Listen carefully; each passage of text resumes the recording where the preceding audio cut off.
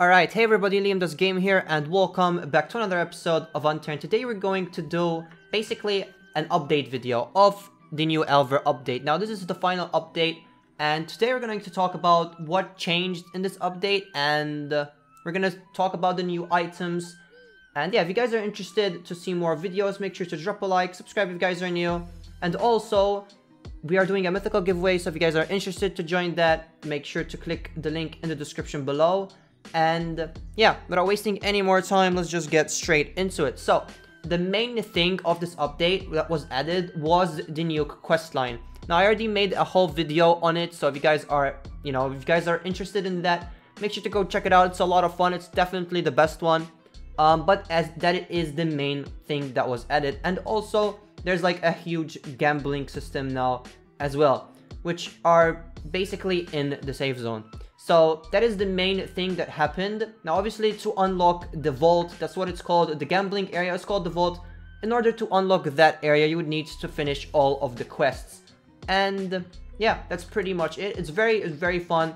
Again, if you guys are interested to know more about that and to watch a whole guide on how to finish it, it will be in the description below. So, new items. First, we have these, which are basically decoys. Now, if you guys don't know what a decoy is, it's basically from CSGO. It's basically just a sound kill. And there are quite a lot of them, actually. They keep going on for a long time. So yeah. Will it ever shut up? I don't know. It even does a reloading sound effect. That is very cool. Now, there are quite different ones. That was the high caliber one, which was a heat wave. They're suppressed. There is sniper, shotgun, and SMG. They are very cool. I'm pretty sure there is a mod like that. I like them quite a lot. They're quite cool. And if we just throw them all at the same time, it could be quite chaotic. So let's just do that, because that's pretty funny. It's literally a whole battle just with those decoys. So, that is very cool. Now let's just wait for them to shut up. Damn, you could make a whole music mix with all of these, eh? Alright. So finally, they shut up. But those are decoys. Those are very cool. I wish they are added in Unturned Vanilla as well, not just in Elver. But yeah, those are the decoys. So, next, we have ourselves the racing cart. Now, this is the only vehicle that was added, which is basically this. It's a cart, but it's actually much faster. It has the same sound cue as an X-ray. It is quite faster. And it's kind of cool at the same time. It can go on for quite some speed. The normal cart that we have is kind of pull. It's very slow. I think you could pass it by just running next to it. But that one, it is very epic. So, next we have ourselves the makeshift scope.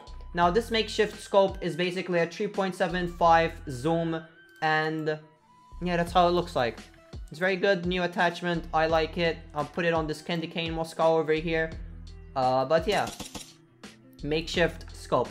After that, we have ourselves the swords. Now, these swords, they are basically the same. There are quite a couple of them, but they are literally the same. All there is that they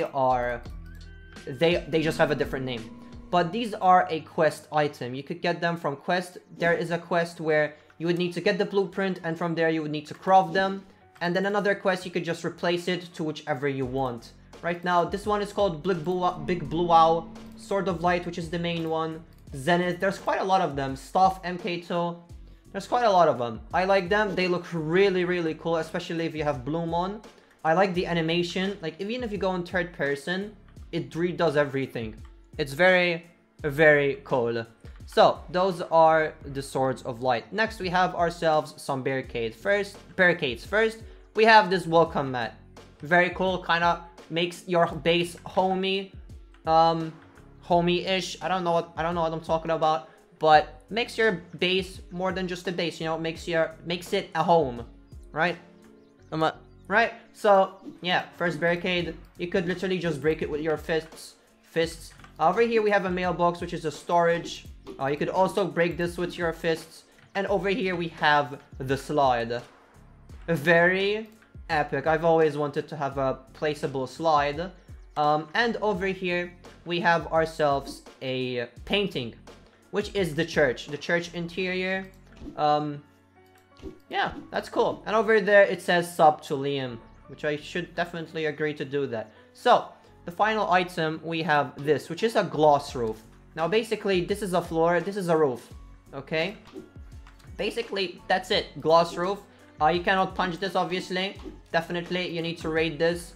It's a raidable item. You could place it as your main roof. So, imagine like having a big base and your top floor would be just of these gloss roofs. I really like that, it's really cool. So, yeah. That's it. Now, there are some changes, which I won't really talk about them. For example, like, there are more spawns for dorm keys, and other items spawn, like, more commonly. But yeah, that is it for the final update of Elver. These are the final items that were added. Very cool. Oh yeah, and I also forgot about this, the Horde Summoner. Now, this is also something that is used for the quest. Now, this is finished for, you need to do a horde during a quest. This is what you need to have. Now, only 80 zombies spawn, and you can only place it in the dungeon. It doesn't drop any loot. Actually, it's just a part of the quest. So, yeah, that's it. And also, we have a map, which is a part of the quest. A lot of items are technically for the quests. So, yeah. That is it, guys. I really hope that you enjoyed this video. Again, if you guys are new, I'd appreciate it. If you guys subscribe, drop a like, and I will see you guys in the next one. Bye!